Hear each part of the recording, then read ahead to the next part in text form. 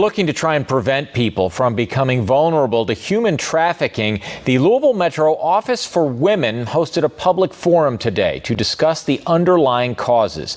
Joined by advocacy groups from across the city, the office convened to speak about those causes that include lack of affordable housing, poverty, and racial equity. Back in 2021, a study from the Metro United Way found that addressing those issues could help prevent people from being exploited. Experts say when these problems are taken seriously, we could see fewer people become vulnerable to human trafficking. So some of the barriers, just a quick example of some of the barriers that we may see is maybe, say for an example, language access, or say for an example, affordable housing, not just affordable, but also safe housing. And so, and then also some of the things that we may see too is bringing that topic to our adolescent youth to get to the bottom of the crisis, like educating our youth about what this topic is and what it looks like in our community.